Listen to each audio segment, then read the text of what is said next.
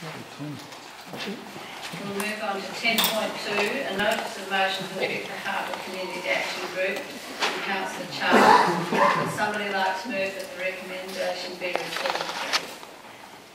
The report be received. That the report be received. That's the first part, then you can move your motion. Councillor Charles, seconded by Councillor Glasgow. All those in favour? Those against? That's carried. Councillor Charles, would you like to put your motion?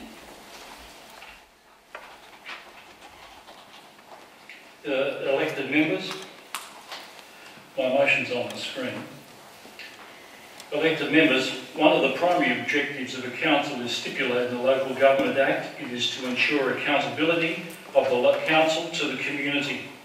This is reinforced in principles to be observed by a council which requires the achievement and the maintenance of good standards of public administration.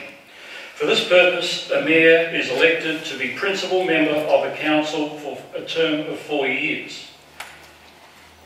As you know, the mayor's roles are both legislative and functional, and the legislative requirements are clearly set out in Section 72 of the Local Government Act, and additionally Section 62 requires that all members of council, including the mayor, must at all times act with reasonable care and diligence in the performance and discharge of official functions and duties.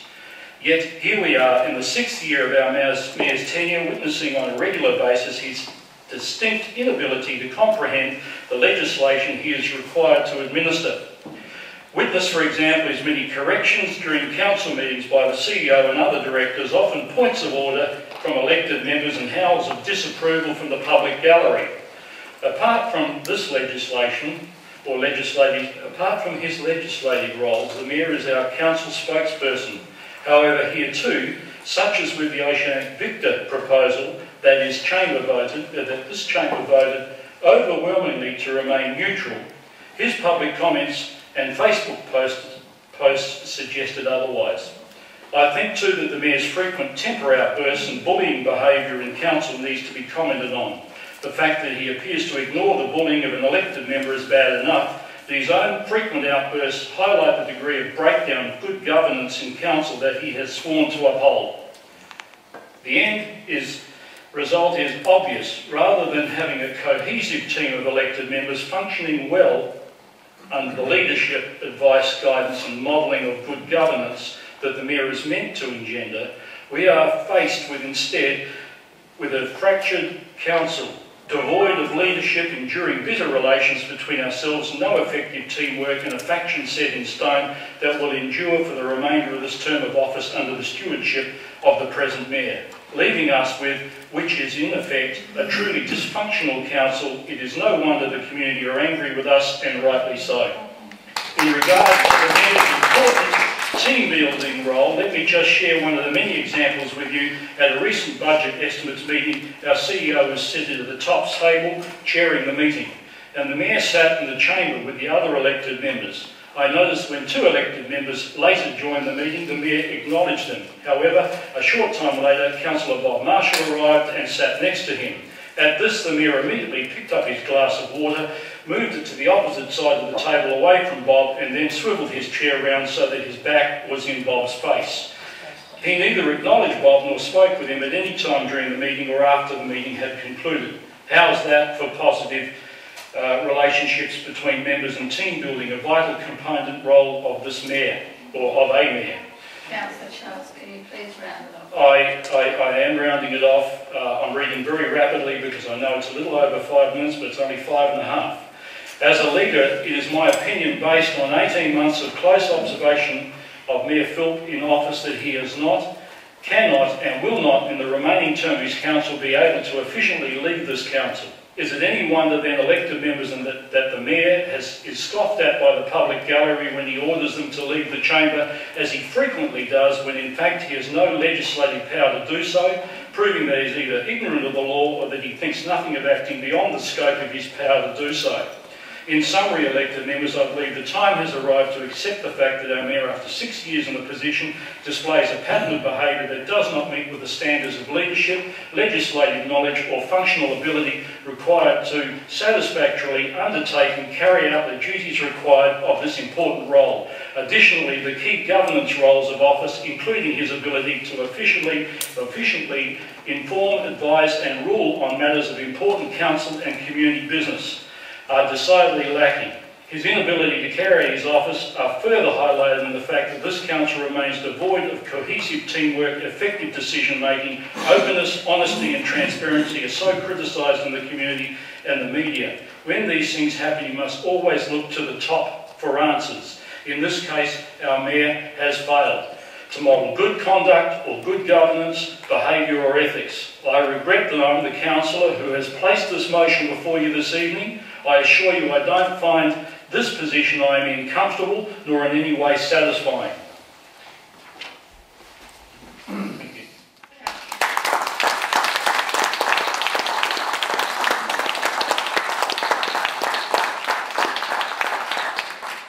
Councillor Charles, I believe that the team building in this council is very strong. It's just that you don't want to be part of it.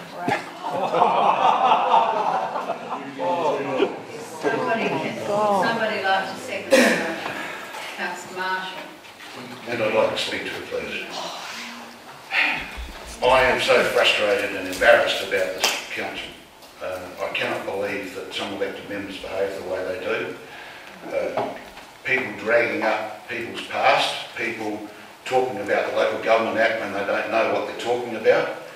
I'd just like to highlight the fact that the reason that I'm supporting this is because I think the Mayor needs a wake-up call. It was quite acceptable for people to knife me in the back when I was Deputy Mayor. There are claims that this has been done as the Local Government Act prescribes. I mean, when Councillor Jenkins wanted to put a motion about the Mayor having a code of conduct complaint put against him, she said this is what you've got to do before you actually get to this stage. Why didn't they do that to me when I was removed and stabbed in the back as Deputy Mayor?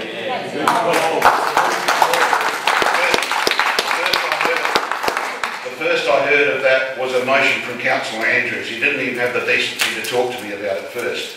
And all he did was basically stab me in the back. He failed to comply with the Council's complaints policy. The first port of call is discussion and then mediation. He didn't do that. There wasn't a code of conduct put against me before people moved against me as Deputy Mayor. So, Councillor Jenkins, I'd like you to tell me which part of the Act says that that's got to happen. And then secondly, you also said that I'd carried on with misconduct. I did nothing in the public realm. Just because I sent a few emails you didn't like, I did nothing in the public realm to deserve being sacked as Deputy Mayor the way you did it. Point of order, I'm not sure why I'm having things directed at me when I actually haven't not part of this motion. Well, because you're trying to make one rule for the Mayor and one rule for me. I believe Councillor Jenkins was overseas when that happened to you. Councillor Jenkins knew what went on, don't you worry about that. The fact of the matter was though I beg your pardon. The fact of the matter was I feel really intimidated by this. So do I. Councillor Marshall. We're all intimidated by it. This is a disgraceful thing to have to happen, to put a vote of no confidence in the Mayor. But the reason all this carrying on is happening now is because we've got no leadership. And we've got no one who's stopping the factions and all the discussions behind closed doors, all the little meetings before the council meetings, deciding on things. Look, Councillor Marshall, you are making accusations there. I have never been to a little meeting before the meeting. No, okay, that's fine. All right, look, I'll stop talking now because it's obvious that there's one rule for some people and one rule for others.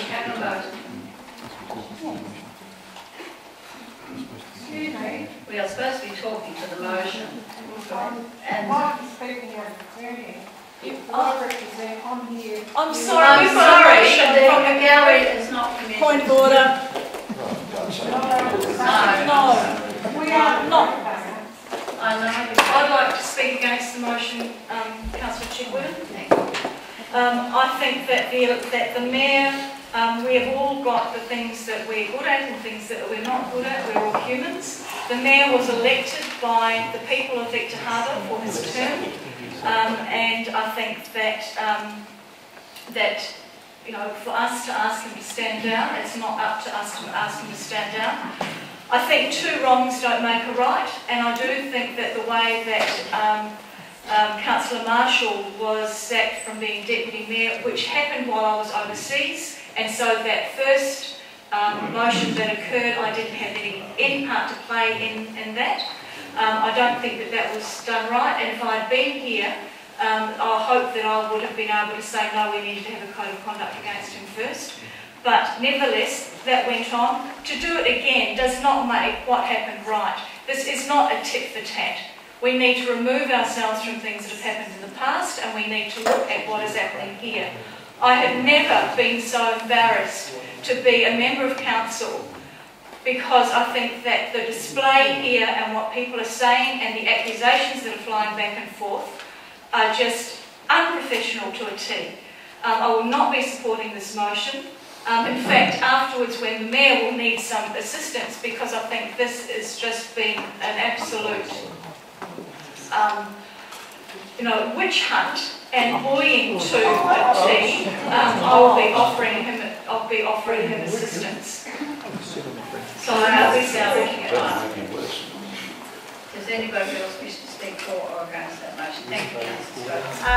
Yes, look, I'm going to speak against it. One is because we can't do this. I, like everybody else, was embarrassed, but we did get an apology.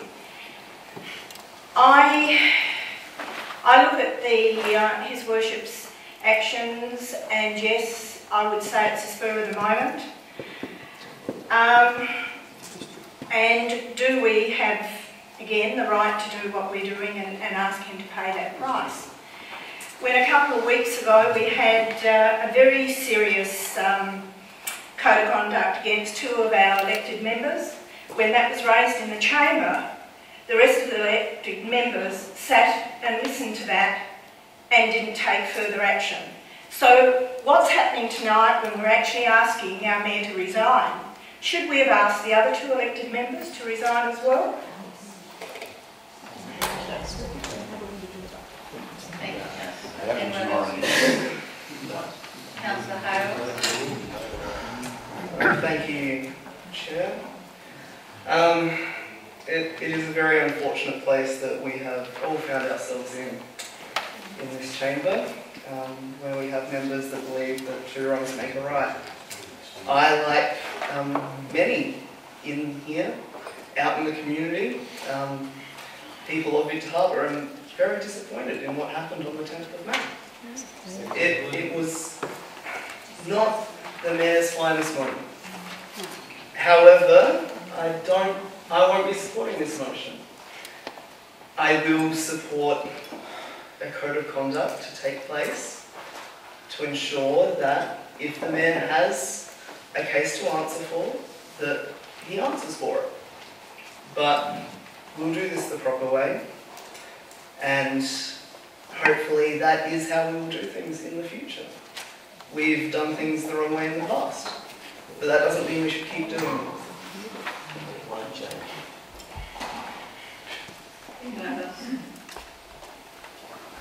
Right, I'll put the motion. Councillor Charles, did you wish to speak?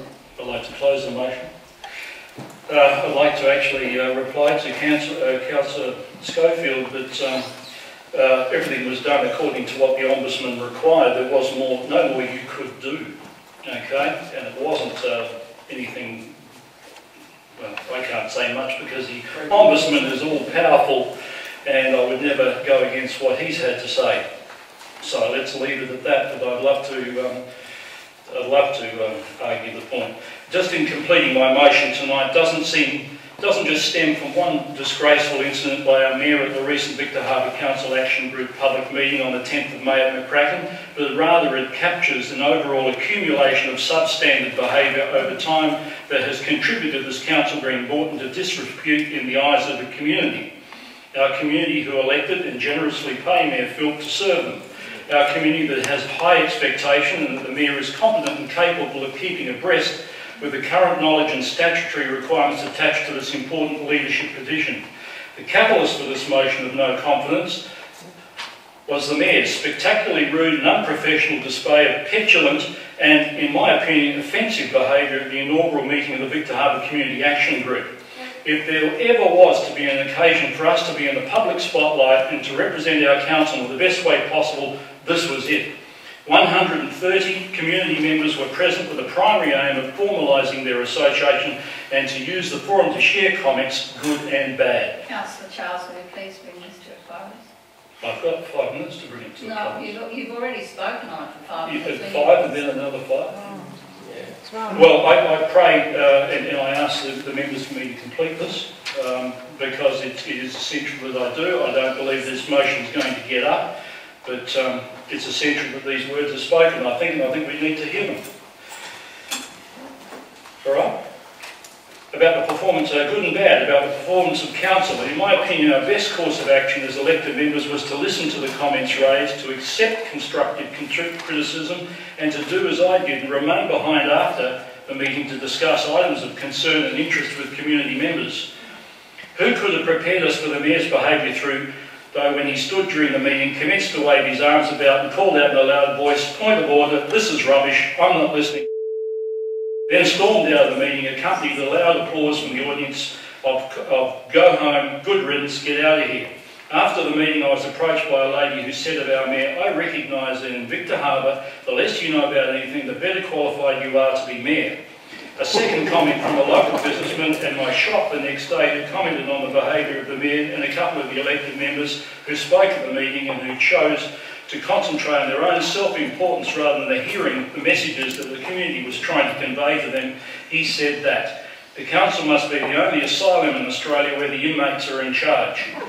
Since that public meeting, there have been 2 editions of the local Times newspaper into which an explanation, retraction or an apology could have been inserted, but it was not.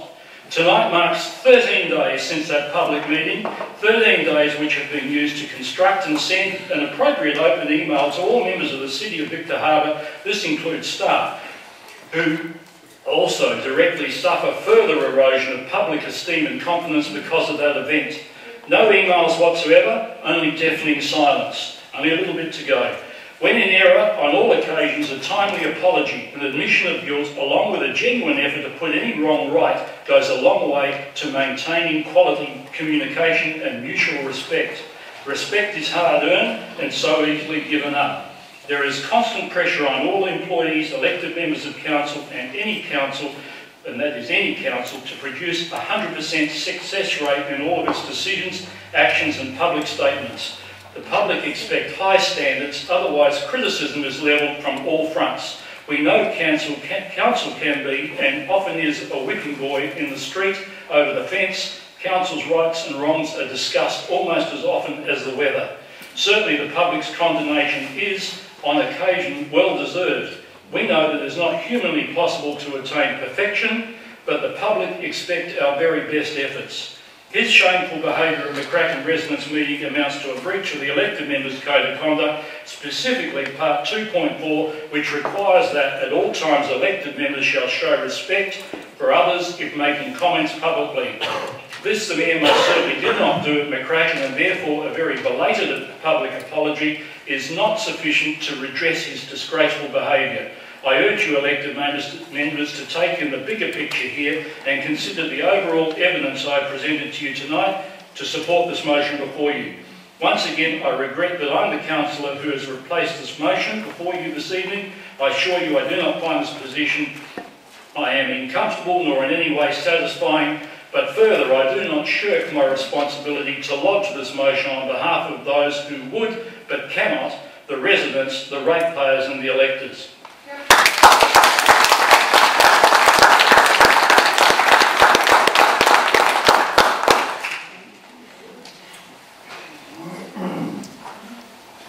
Now put the motion. All those in favour?